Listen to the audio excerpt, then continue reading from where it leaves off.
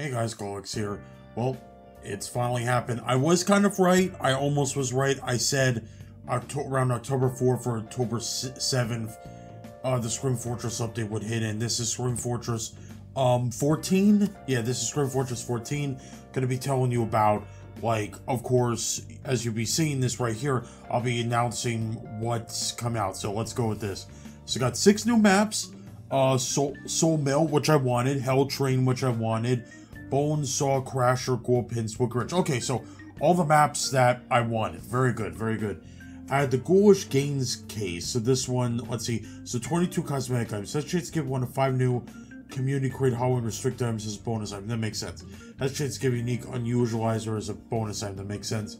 Okay, so we got 5 taunts. That's cool. So I got the Shanty Shipmate, the Drunk Man's Cannon, Travel Agent, Texas Twirl. Oh my god, yes! I love the Texas Twirl.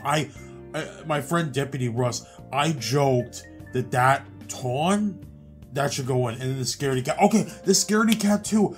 I saw that a while ago and I wanted to, like, you know, get that in there too. I'm happy they got that.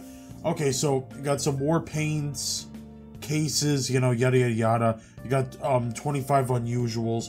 All players who launch the game will get a Soul Gargoyle, obviously. Grants extra Morazzo missions, Halloween item transmutations. Contracts have been reset. New contracts for the community maps.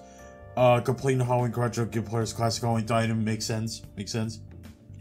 Continues last year's events. Putting this list of players who Soul Gargoyle. Doing map objectives, all that jazz.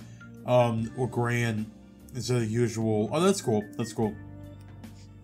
During Halloween matches, of course, obviously. Oh, that's cool. So this Halloween, yeah, so it'll go from usually, yeah, just like with Smith, usually these events last like a month and a half, so gives you plenty of time to go through it.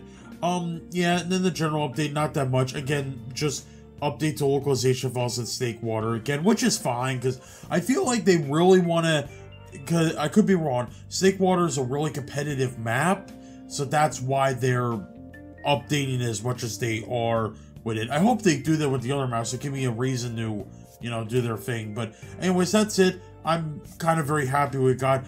I'll have to wait probably till my birthday to get some money, but I will be streaming. Any money that I get there will probably be there to get some crates and keys.